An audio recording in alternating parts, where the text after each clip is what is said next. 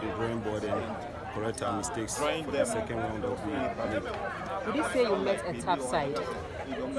They weren't too tough a side that we couldn't play with. If you watch the game, second half we came into the game. They took advantage of the first half and they had their 2 chances. They utilized their chances. We came into the second half very strongly, but it's rather unfortunate we could pull only 1 out of 2. So we just take it like that.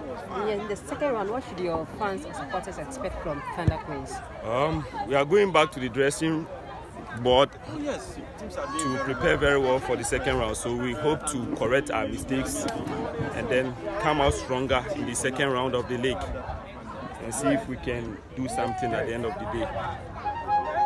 Thank you very much. Coach, the first round, I may say you've not ended it well because look at winning percentage, it may be 50% win. Sure. So what actually was the issue?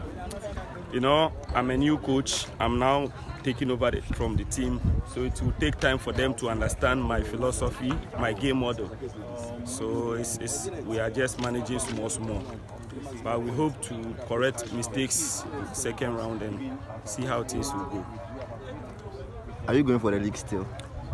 All hopes are not lost. 8 points difference. Anything can happen. It's football, so we keep pushing to the end of the season and see what happens.